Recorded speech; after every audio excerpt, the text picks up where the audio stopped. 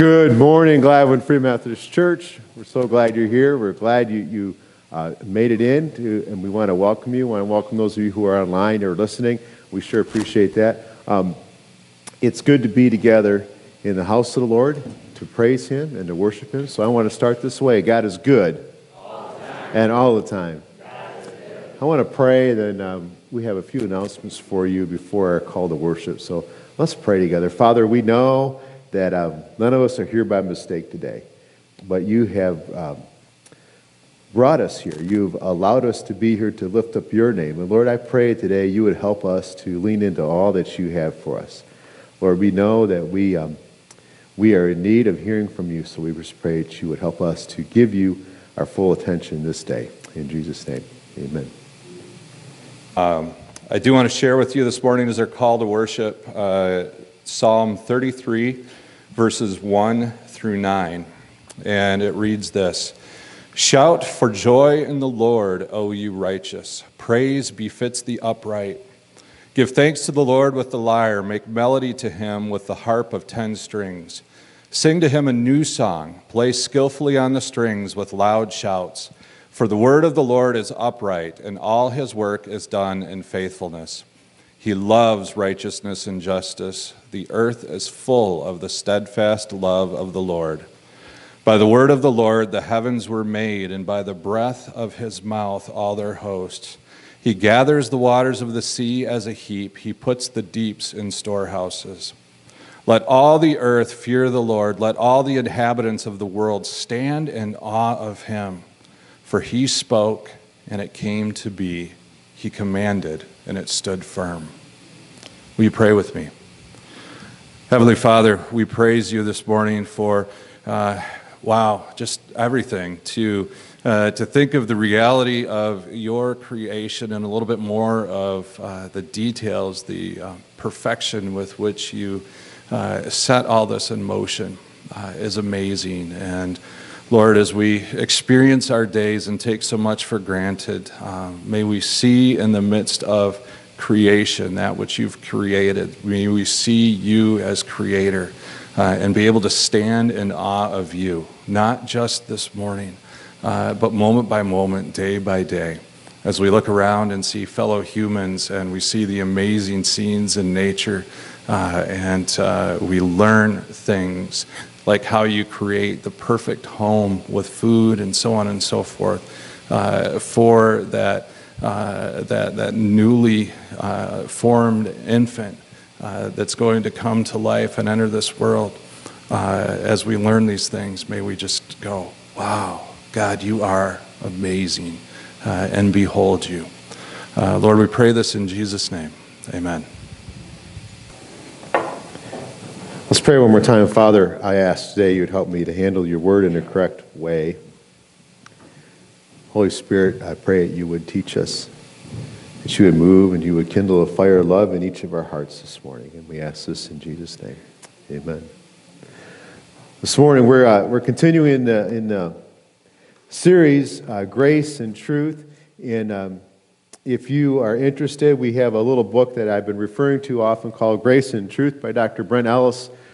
We have some copies of these available. There's a free download. You can download and read an electronic version if you like as well. But it's a good little tool to add and to read and to help you grow in your walk with the Lord. And I just encourage you in that to check that out. But the series the passage of Scripture we're going to each week as we go through this series is in the Gospel of John in the first chapter, which begins with the words, "In the beginning was the Word, and the Word was with God, and the Word was God. He was with God in the beginning.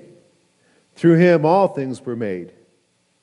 Without him nothing was made that has been made. In him was life, and that life was the light of men." Then later on in verse 14, it says, "The Word became flesh and made his dwelling among us. We have seen his glory, the glory of the one and only who came from the Father, full of grace and truth." As we've been going through this series, in progressing through this series and looking into God's Word, we have looked at the truth that Jesus is everything he claimed to be. That Jesus loved us so much that he left the splendor of heaven and came to this world that he made, that he created, because he loves us. And he took on flesh. He was fully God and fully man, and moved in with us, lived with us, walked with us, so we can see and understand better the nature and character of God and understand his attributes. We know when we read in the Bible and we think about Jesus, we find that the evidence and consistencies of Jesus' claims are consistent and they're true. Historic books affirm for us that Jesus, and in fact, did live. And they affirm for us that Jesus was and is, in fact, honest and consistent. And as you study things and as we look deeply into it, it is reasonable to conclude that Jesus is, in fact, all that he claimed to be. He is the Lord of all things. He is over all. That's foundational. We need to know that. We have also looked into the reality that the Bible is indeed the Word of God. However you have it, whether you have it bound between leather or hardback or paperback or downloaded on your Bible or wherever, it's the inspired Word of God. And it's true. Christians sometimes say to me, I sure wish God would say something to me. I wish he would talk to me. And I think, he does. And the more we understand the Word of God, the more we find that we can hear God. We will understand what he wants of us. We'll understand what is right.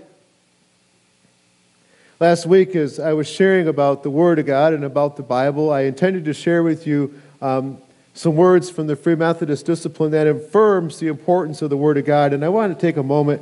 I don't want to miss doing this. I want to take a moment. I just want to share with you what the discipline of the Free Methodist Church says about the Word of God. I think you'll find it encouraging. It says the Bible is God's written Word, uniquely inspired by the Holy Spirit. It bears unerring witness to Jesus Christ, the living Word. As attested by the early church and subsequent councils, it is the trustworthy record of God's revelation, completely truthful in all it affirms. It's been faithfully preserved and proves itself true in human experience. The Scriptures have come to us through human authors who wrote, as God moved them, in the language and literary forms of their times. God continues, by the illumination of the Holy Spirit, to speak through this word to each generation and culture. The Bible has authority over all human life. It teaches the truth about God, his creation, his people, his one and only Son, and the destiny of humankind. It also teaches the way of salvation and the life of faith. Whatever is not found in the Bible, nor can be proved by it, is not to be required as an article of belief or is necessary to salvation. Don't let someone convince you that there's something new that needs to be added. The Bible is complete. It's the living Word of God.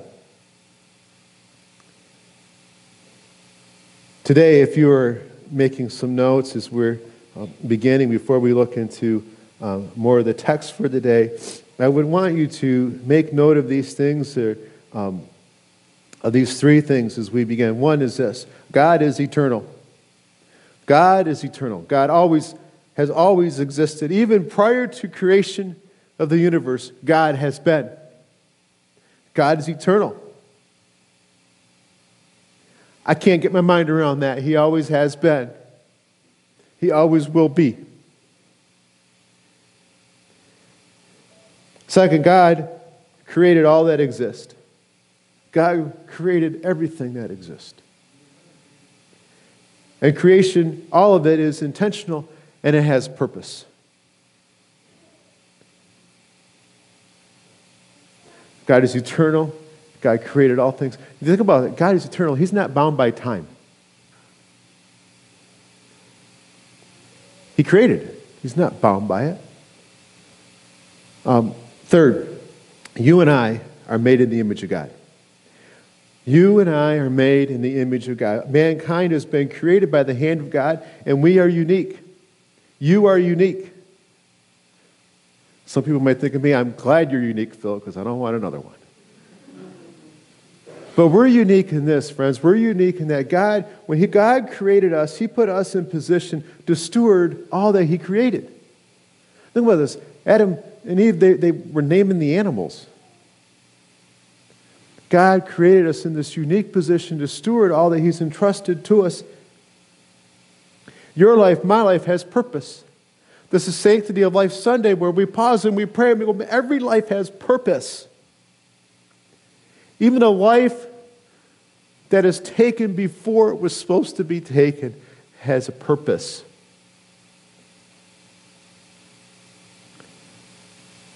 We are created in the image of God. We are made for God's glory. We are made to give glory to God. Glory is the full weight or measure of all that God is. You and I are created so people might see and know that there is a God in heaven. In Genesis, in the first chapter, if you want to go there, we're going to be in the book of Genesis this morning. First book of the Bible, Genesis chapter 1. I want to look at the first few verses of that and share those with you. So Genesis chapter 1, beginning in verse 1, it says, "In the beginning God created the heavens and the earth. Now the earth was formless and empty. Darkness was over the surface of the deep, and the Spirit of God was hovering over the waters. And God said, 'Let there be light.' And there was light. God saw that the light was good, and He separated the light from the darkness. God called the light day, and the darkness He called night. And there was evening, and there was morning, the first day. And God said, 'Let there be an expanse between the waters, and separate water from water.' So God made the expanse and separated the water under the expanse from the water above it. And it was so. God called the expanse sky, and there was evening, and there was morning, the second day. And God said, 'Let the water under the sky gather to one place, and let the water under the sky be gathered to one place, and let the dry ground appear.' And it was so. God called the dry ground land, and He gathered waters, and He called seas, and God saw that it was good. Then God said, 'Let the land produce vegetation, seed-bearing plants, and trees on the land that bear fruit with seed in it, according to their various kinds.' And it was so. The land produced vegetation, plants bearing seed according to their kinds, and trees bearing fruit with seed in it according to their kinds. And God saw that it was good. And there was evening, and there was morning, the third day. And God said, 'Let there be lights in the expanse of the sky to separate the day from the night, and let them serve as signs to mark seasons and days and years, and let them be lights in the expanse of the sky to give light on the earth.' And it was so. God made two great lights, the greater light to govern the day, and the lesser light to govern the night. He also made the stars. God set them in the expanse of the sky to give light to the earth, on the earth, to govern the day and the night, and to separate light from darkness. And God saw that it was good. And there was evening, and there was morning, the fourth day. And God said, 'Let the waters teem with living creatures, and let the birds fly above the earth across the expanse of the sky.' So God created the great creatures of the sea, and every living thing and moving thing with which the waters teems, according to their kinds, and every winged bird according to its kind. And God saw that it was good. God blessed them and said, 'Be fruitful, and increase in number, and fill the water in the seas, and let the birds increase on the earth.' And there was evening, and there was morning, the fifth day. And God said, 'Let the land produce living creatures according to their kinds, livestock creatures that move along the ground, and wild animals, each according to its kind.' And it was so. God made the wild animals according to their kinds, the livestock according to their kinds, and all the creatures that move along the ground according to their kinds. And God saw that it was good. Then God said, 'Let us make man in our image, in our likeness, and let them rule over the fish of the sea, and the birds of the air, over the livestock, over all the earth, and over all the creatures that move along the ground.' So God created man in His own image. In the image of God He created male and female. He created them. God blessed them and said to them, 'Be fruitful and increase in number. Fill the earth and subdue it. Rule over the fish of the sea and the birds of the air, and over every living creature that moves on the ground.' Then God said, 'I give you every seed-bearing plant on the face of the whole earth, and every tree that has fruit with seed in it. They will be yours for food, and to all the beasts of the earth, and all the birds of the air, and all the creatures that move on the ground, everything that has breath of life in it. I give every green plant for food.' And it was so. God saw all that He had made, and it was very good. And there was evening, and there was morning, the sixth day." In the beginning, God created. In the beginning, God created the heavens and the earth. He said, let there be light. Gospel of John begins with John calling us to be mindful that God is the creator. And he said, in the beginning was the Word, and the Word was with God, and the Word was God, and him was life. And that life was the light of men. John says, in the beginning, God always has been, and he is only true. God is our creator. The Lord is the giver of your life. I want to think about those words for a moment. I appreciate what Michelle shared this morning on the development of life and how precious that is. But think about those words, God created. I remember as a little kid, my grandparents reading me from a children's Bible book and reading about their creation. And I remember the first page in that book in Genesis, it talked about God creating, and the picture was just black. I remember as a little kid thinking, God created something out of nothing. So important that we teach our kids, they remember things. I'm excited some of our teens right now they're making a video that will be produced about their creation. And we're on day 4, I think, somewhere in there. So we'll see how it goes. The production will be released, and you'll hopefully be thrilled with it. They're having a great time doing it. But in doing it, it's causing them and us to think about God created. God is our creator. God is eternal. God is not bound by time or space. His understanding has no limits. God spoke, and for him to speak was for something to be. God is our creator. He brought into existence that which was nothing. God took what was formless and empty and created it with intentionality and with purpose. God took things and created order in the midst of chaos. He brought separated land from water and all of those things. God is our creator. And all God created was good. The Bible says the Spirit of God was hovering over the waters. God's Spirit, the Holy Spirit, was active in creation. The Holy Spirit is active today. God, our Creator, continues to create to this day, bringing light in darkness. Remember King David? A couple weeks ago, we talked about King David's prayer, confession, and repentance. And King David said, create in me a clean heart, O God, and renew a right spirit within me, a steadfast spirit within me. Create in me a clean heart. You know, God is working, creating today. God brings life, but God also works in us. God created in me a new heart when I came to him. I said, Lord, I need you as my Savior. He created a new heart. And how many times in my life has he renewed a steadfast spirit? Because my walk has had times of failure, and I'm sure yours has too. And we've had to come before God in confession and find that he's renewing us and creating a new renewed heart in us.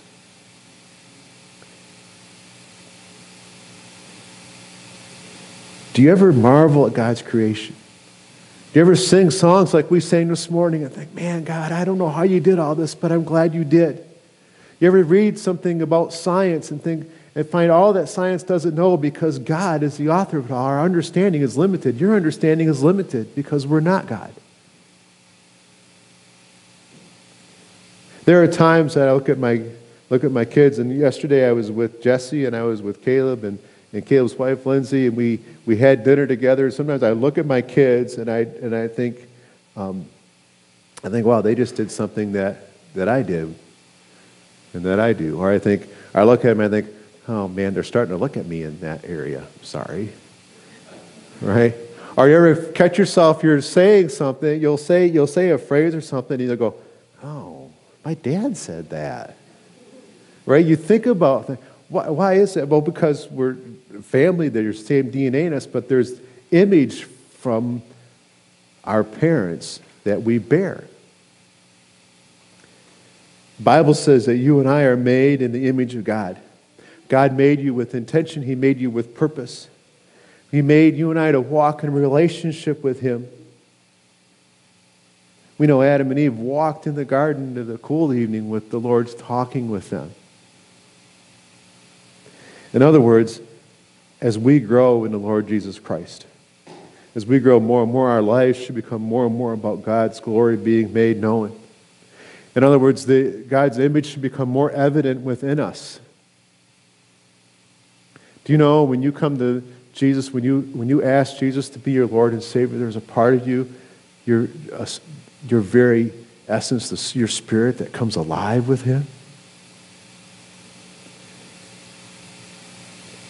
And God has made us to reflect His glory.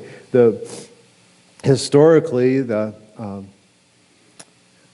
shortly after Jesus died and rose again and the church was being established, they began to call followers of Jesus Christians because they reminded them of Jesus.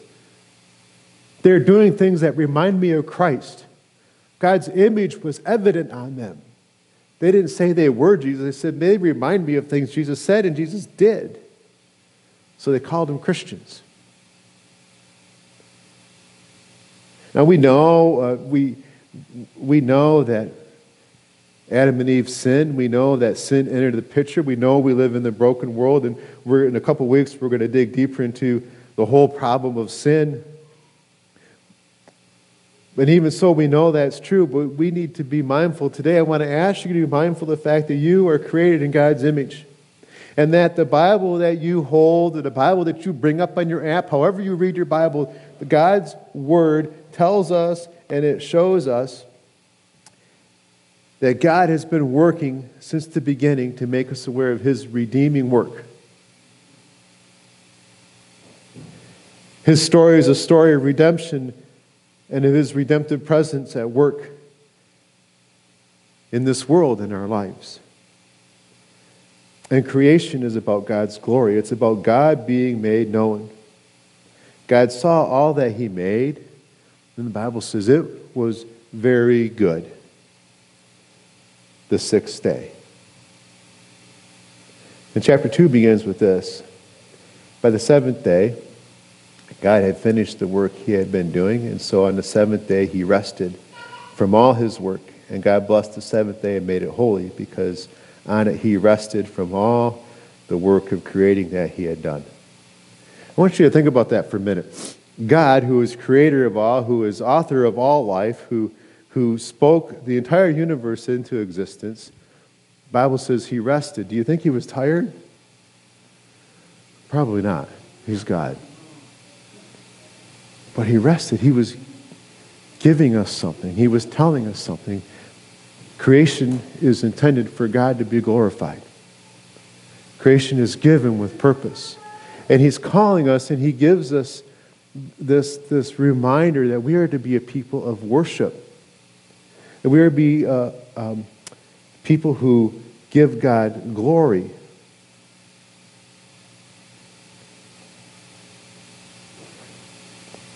God has given us worship. He's called us to be people who come and gather in His presence. God delights in our worship. We find joy when we marvel at all God is, at all that He has done. So I want to ask you to think about some things. I want to ask you some questions. When do we worship? When do we worship? Do we worship only on Sunday? Or how do we worship? Is worship singing 3 songs and doing a prayer and maybe singing 1 or 2 more, and then if we're really moved, we sing some of it a cappella? Is that worship? Is worship something that only takes place when I'm gathered with a few people? Is that worship? Worship is giving glory to God. Worship is understanding that God is my creator. Worship is being in God's presence. You ever watch a toddler that just likes being with mom or with dad or with grandpa or grandma? And the toddler will sometimes just want to be with them. They don't have anything to say to them or anything else. And they may be in their bedroom playing with a toy, and grandpa or grandma or mom or dad or whoever may be sitting out in the other room. And that little toddler will all of a sudden pick up that toy, carry it into the room, and just sit right down at the feet of their loved one and just sit there with them and keep playing with the toy. Why? Because they want to be in God's presence. And I think about those kind of images, and I think, I just want to be in the presence of God. I want to be close to Him. I want to worship Him. Worship is when we gather and we want to come before God, whether we're on our own or in a group of people. We know that we are in God's presence. So when do we worship? What does our worship include? Well, it includes praise, right? Our worship includes praise. What else might worship include? Someone tell me. Huh? Our time. We spend time in worship. What else? Prayer. Gratitude. Surrender. Prayer, gratitude, surrender, our time. Worship includes all these things and more. We come before God in prayer. Do you know that we worship God in our tears of sorrow? We worship God in our pain. My most intimate times in worship and most meaningful times of worship have come in my times where I understand the least of what's happening in my life. We go to the book of Psalms often when we want to worship God, right? 70% of the Psalms are laments, the blues. Because when we know that we're struggling, we're drawn to want to be with our Creator. I need to be in the presence of God. I want to worship Him. I need to tell Him about my sorrow. I need to tell Him about my grief. I need to tell Him about my hurt, the struggle. I need to tell Him I don't understand what's going on. I might even need to say things like, God, what are you doing? And that can be a time of worship. I want to encourage you, church, in a weird way today. I've had conversations sometimes with people who will say things like, I'm just in a dry season. Ever been in a dry season? I have. And I feel like I can't even read my Bible. I feel like I can't even pray. I'm just in a dry season. I don't know what's wrong with me. God has not left. God knows you're in a dry season. And just to sit in a quiet space and acknowledge to God I'm in a dry season is an act of worship. It is to be in God's presence. Worship does not mean that I'm singing a song. It does not mean that I'm saying anything. It does not mean that I'm reading anything. Worship is, I know I need to be in your presence, God, because you are God. And God is okay with our silence. And God teaches us a lot in those dry times, and He has not left us. And it's in those dry times, someone said, our worship is time. Sometimes the best thing we can do if we are in a dry season is just say, you know what, even though I'm not feeling anything right now, I'm going to spend this time thinking about God. God's given us the gift of His Word. And I encourage you to begin to try to practice of reading the Word and then praying that Scripture into your life.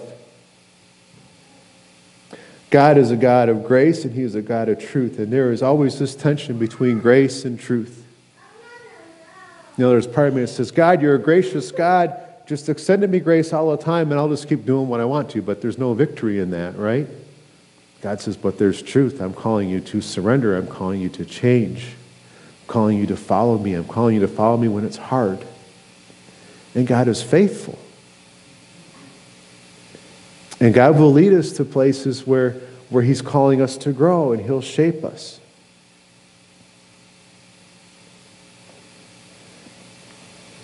I want to close today. I want to look at a few verses in a passage I go to in Ephesians often. It's in the New Testament.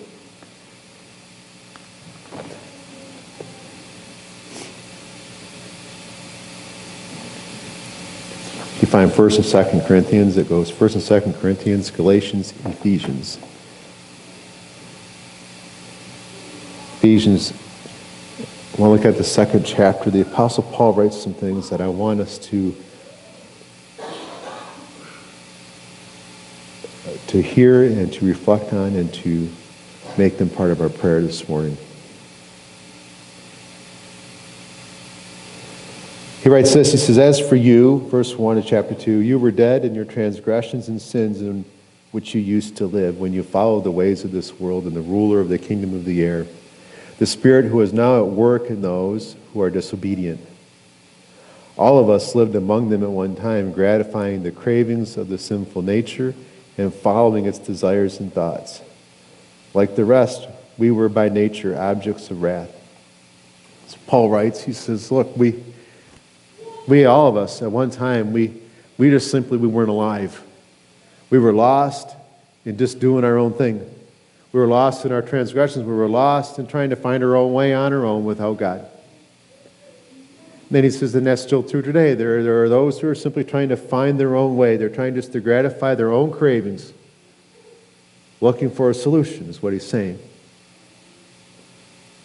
But he says this in verse 4, "But because of his great love for us, God, who is rich in mercy, made us alive with Christ, even when we were dead in our transgressions. It is by grace you have been saved."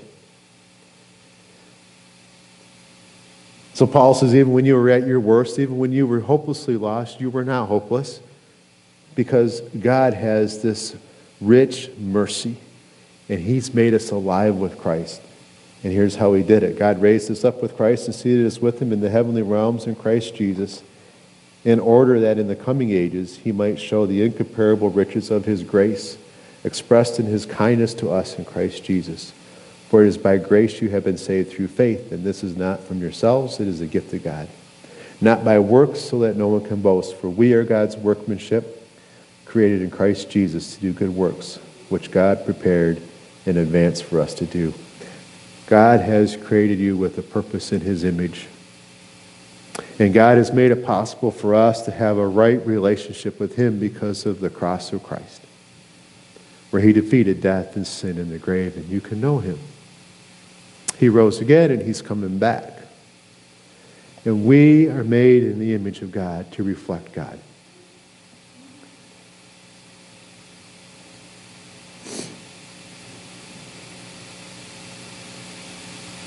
I want to close this way today. I want to pray the last part of that passage as we close.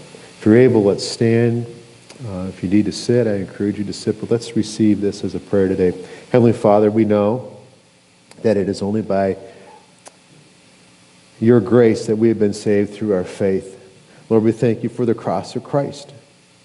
Lord, we thank you for this gift that is from you. Lord, we know that we are saved not by our works. There is nothing that I have done, nothing any of us have done to earn the right to be saved. In fact, Lord, we don't deserve it, but because of your grace and your mercy, we are saved. And Lord, I pray that we would all know what it is to have placed our faith in you and to know that you have forgiven us and that we walk with you. And Lord, I pray that we would all be reminded that we have all been created with intention and with purpose. We are your workmanship. And you created us to bring glory to your name. And Lord, I pray that we would, as we think about your grace and your truth and your creation, that we would say, Lord Jesus, help me to reflect your glory today. Help me to speak your truth and love today to whomever I come in contact with. Help me to seek you with everything I do. Lord, I love you. Lord, we thank you for this church. Lord, I pray that we would all know to the core of our being that we are made in your image. Help us to seek you today in all these things. Pray that you be with our classes that meet, that your Holy Spirit would move in hearts. And Lord, we give you the praise now in Jesus' name. Amen.